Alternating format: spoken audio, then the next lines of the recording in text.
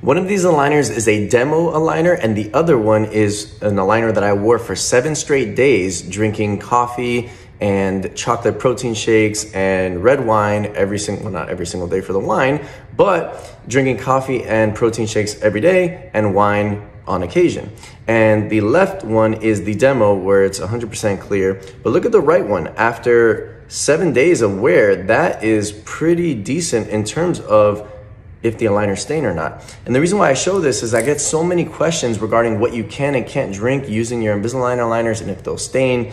And I gotta tell you, this is not bad at all. When you pop that aligner in, you can't even tell that you're wearing the aligner.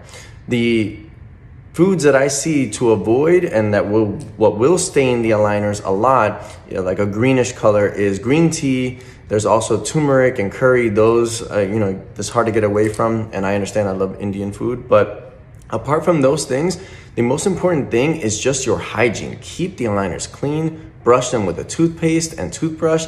I leave mine in, brush with them inside my mouth, take them out, brush the inside, run them under water, set them aside, and then I brush my actual teeth. You do that at least twice a day and you'll be fine.